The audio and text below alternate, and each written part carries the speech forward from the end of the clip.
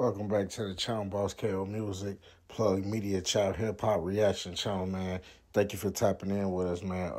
Enjoy this reaction that we got coming right now. We ain't gonna hold too much of your time up. Hit that like and subscribe button, man, so it can help with the algorithm, so we can get it out there, and you know, more people can get in tune with our videos. Hit that like and subscribe button right now. Enjoy the content.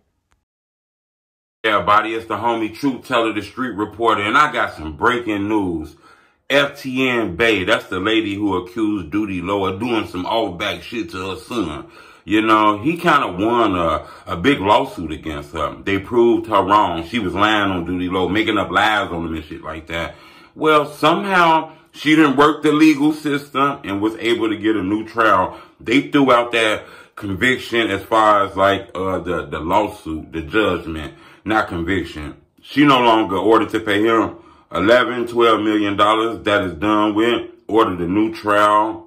It looks like Doodie Lo gonna have to go through this all over again. You know, he was vindicated. All the blog sites were saying, you know, Doodie Lo won. She made up lies up on him.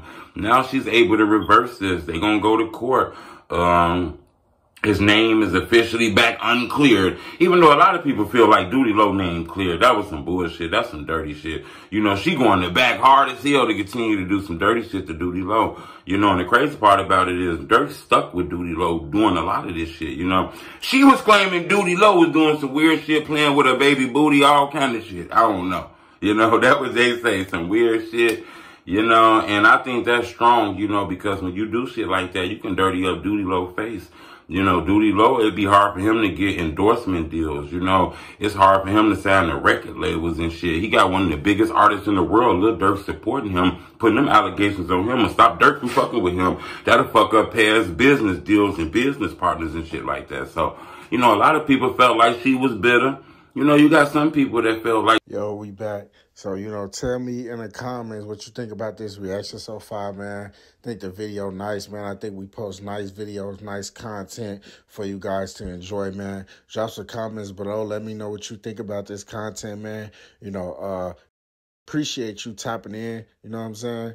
Hit the like and subscribe button for us right now. They gonna side with her. Whenever it's a kid, they gonna go with the kid, you know? So I understand it, but it looks like Doodie Lo is back in the war court with her again. The lawsuit that he won of $11 million has been thrown out.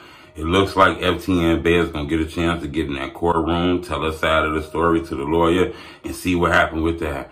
I find this crazy because it looked like Doodie Lo had this over with. Now she back again, you know? So subscribe to my YouTube channel.